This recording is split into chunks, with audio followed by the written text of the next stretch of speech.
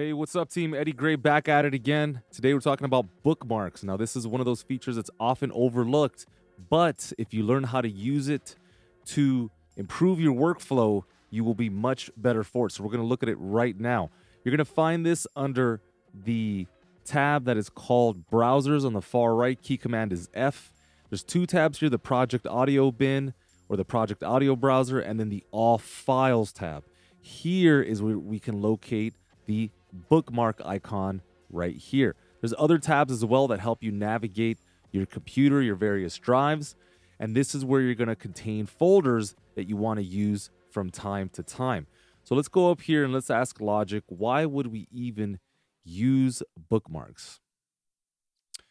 All right, well, according to the manual, it says here that you can bookmark folders that you wish to quickly access in the All Files browser. This is useful if you have folders with files you like to drag into various projects. You want to think samples, you want to think loops, you want to think other projects where you have channel strips that you like, etc., MIDI files.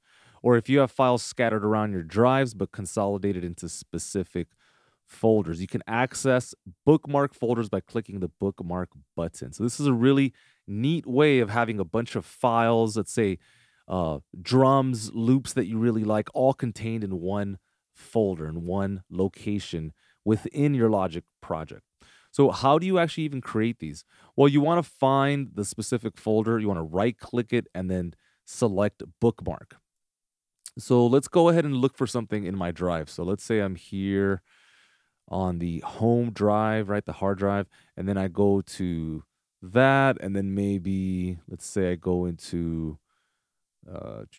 users, then that's me, my desktop, and anyway, you float around, you try to find the necessary folder. I'm just going to go straight to my hard drive, which would be right, let's see, samples, desktop drive, right in there. Okay, so then from here, I'm going to open up my favorites. And let's say I'm always using symbols, which is true. Right here where it says crash, I'm going to control click that, and then I'm going to bookmark.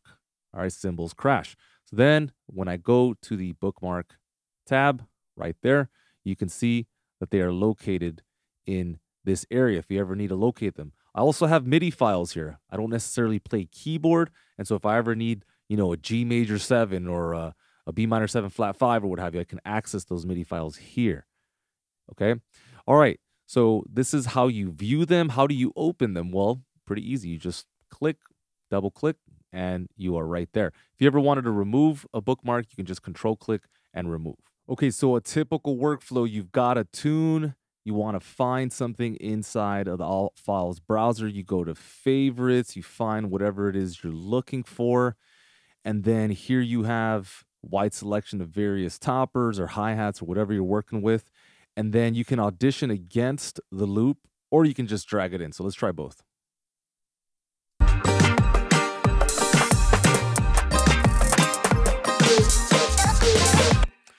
Now you'll notice that it's not necessarily lining up. But let's see here. Hopefully, if we bring this in, Logic will analyze it. It looks like it just did. And then if I hit Command R a couple times, let's check this out.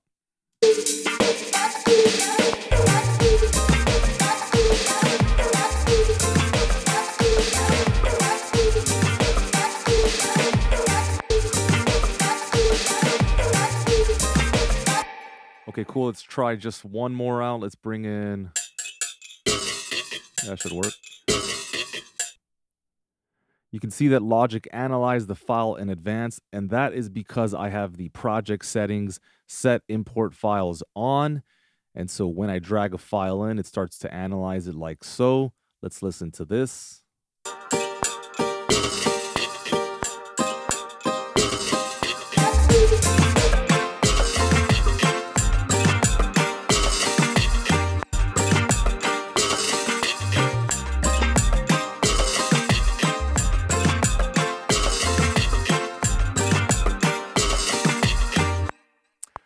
All right, team. Hey, thank you for watching. If you're liking the content, go ahead and share it. Really appreciate you guys taking the time.